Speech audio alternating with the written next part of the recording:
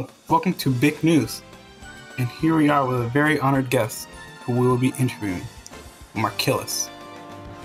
Yeah, hi. I mean, it's great to be on the show. So, tell me about this show that you're doing, N-Word November. Tell me what's that about. What are you doing?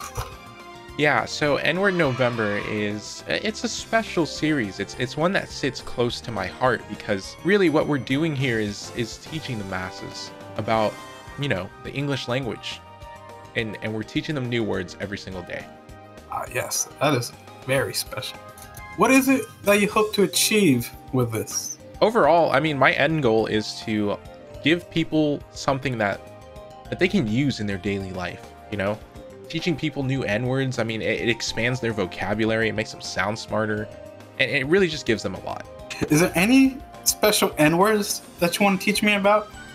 Yeah, I mean, a great N-word that I think was used earlier is the word news, actually. Yeah, so news, typically you're talking about something new that's been going on. Yeah, and we just call it news. Oh man, that's a great N-word. I'll make sure to use that in my everyday vocabulary. All right, thank you for watching VAN News. And that's all we got for today.